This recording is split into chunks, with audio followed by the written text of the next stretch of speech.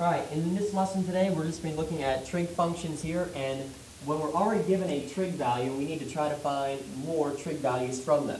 So, anytime you're given what a trig value is, the answer I'm going to say to you is just to draw a right triangle. Pick one of your non-right angles and call it theta. If tangent of theta is 4 over 5, how can I draw a triangle? Well, I can make my opposite be 4, my adjacent be 5, that way I have 4 over 5 for tangent of theta.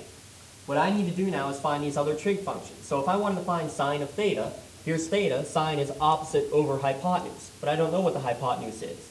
I can figure that out though using Pythagorean theorem. I have a leg, 4, another leg, which is 5, equals my hypotenuse squared. So this becomes 16 plus 25, which is 41, equals c squared, which means that hypotenuse is the square root of 41, and I would always leave it in that radical form.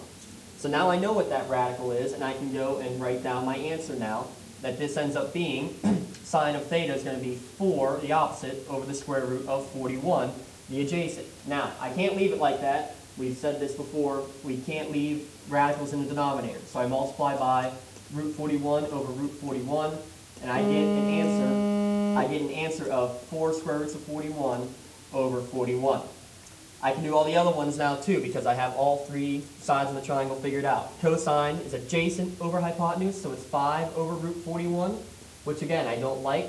It's the same though when I multiply through. It'll be 5 square roots of 41 over 41.